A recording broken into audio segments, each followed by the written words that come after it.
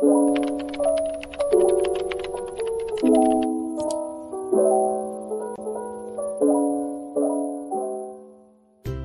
my friends. In today's video, let's talk about our primary teeth, also known as baby teeth. Let's learn how to properly take care of them. Our baby teeth are as important as our permanent teeth. We use them to chew solid foods, smile, and speak. That is why it is important to know and understand how we keep our teeth healthy and strong. The best way to do this is by starting a good oral habit. This means that you should learn how to properly brush your teeth. You can also ask for help from a parent until you develop good brushing skills. Learn how to floss. Practice daily. Flossing helps remove food stuck in between your teeth.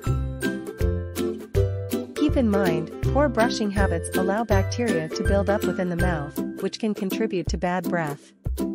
Your teeth will become discolored, showing yellow tint, white splotches, or brown stains. Foods like milk, soda, raisins, candy, cake, fruit juices, cereals, and bread can create plaque when food is left on your teeth. This may result in tooth decay. Enamel is the hard outer surface of a tooth.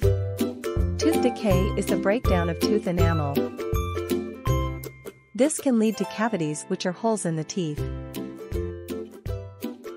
The first sign of tooth decay may show as a dull white or yellow band on the tooth surface closest to the gum line.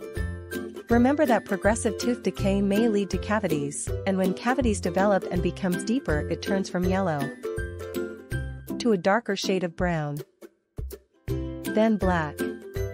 By this time, the tooth becomes sensitive to certain foods, such as sweets and hot or cold drinks. A good way to prevent tooth decay is to never go to bed with a bottle containing anything other than water. If you drink your milk from a bottle or a sippy cup, make sure to finish it before going to bed. Brush your teeth twice a day, especially along the gum line. A healthy diet builds strong teeth, so make sure you eat a well-balanced diet.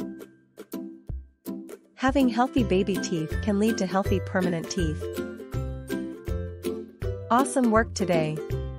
I will see you on the next video. Don't forget to like, share, and subscribe.